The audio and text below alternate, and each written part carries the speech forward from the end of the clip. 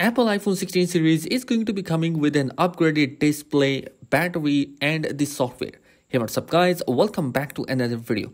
So guys, we know that Apple iPhone 16 series is going to be launching in the month of September, and we have 2 to 3 months remaining for that particular event to happen. Now we have certain leaks and rumors regarding the iPhone 16 series, particularly for the iPhone 16 Pro models, which are going to be giving us a pretty much good idea what to expect. Now, starting with the design, the upcoming iPhone 16 series is going to be happening with a bunch of new improvements both in the Pro and the non-Pro models. Like in non-Pro models, the iPhone 16 and the 16 Plus are going to be having a new vertical camera design, which is going to be looking kind of similar to the iPhone X, which we have seen a couple of years back. Now, this new design will be coming with an upgraded cameras, which are going to be much more improved, and we are also going to be seeing that the special video recording is going to be coming for these devices. Now, another interesting thing you will see on the Pro models, despite having that, is the upgrade in terms of the display. We are now going to be seeing a new and improved 6.9-inch display for the iPhone 16 Pro Max, and also we can expect to see a 6.3-inch display for the 16 Pro model. So definitely there is going to be an improvement in terms of the display.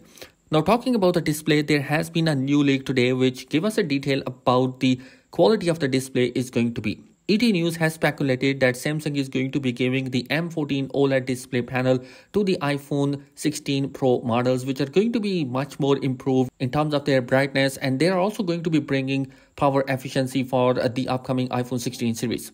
The other phone that are using that particular display is going to be the Google Pixel 9 Pro. And a previous report out of China claimed that this year iPhone 16 model will feature up to 1200 nits of typical HDR brightness, which is a 20% increase over the current model, while the HDR performance is going to be 1600, same as this year iPhone 15 Pro display. So definitely we can see an improvement in the HDR, but the HDR performance will remain the same.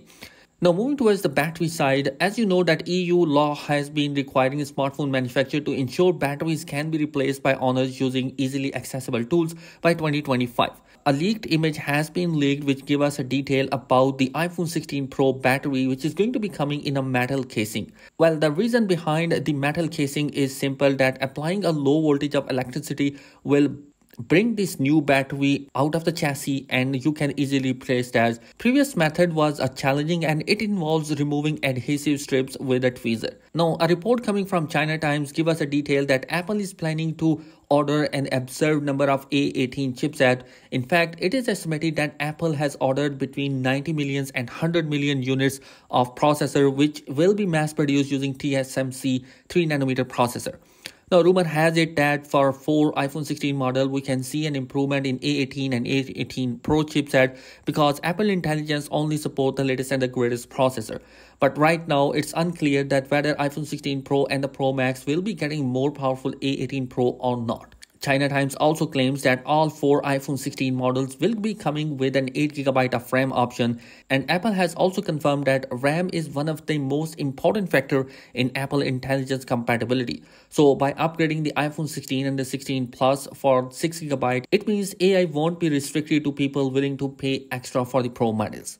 And guys, we are a couple of months away before the iPhone 16 series is going to be announcing in September. So in order to keep yourself updated, do consider subscribing my channel. Thanks for watching. Peace out.